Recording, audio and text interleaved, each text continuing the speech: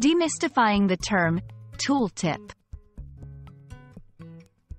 Hello language enthusiasts! Today, we're going to explore an interesting term often encountered in the digital world. This term is tooltip. By the end of this video, you'll understand what a tooltip is and where you might come across it.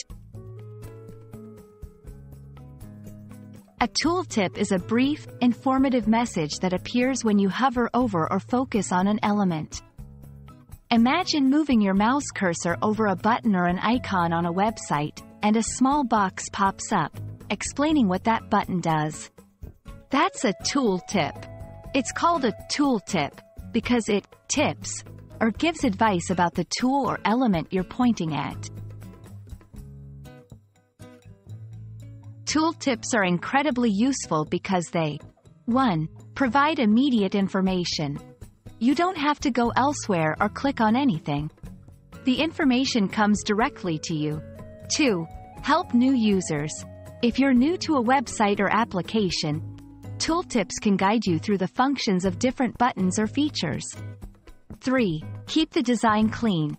Instead of cluttering the screen with lots of text, designers can use tooltips to give information only when needed.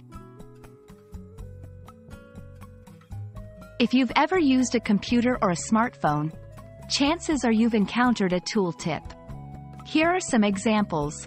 On many websites, when you hover over a question mark icon, a tooltip might appear to give you more information about a particular field.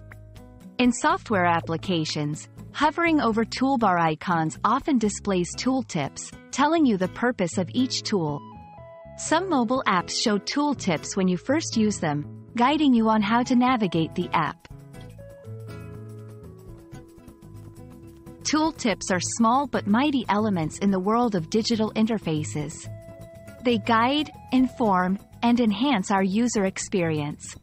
The next time you come across a tooltip, you'll know exactly what it's there for.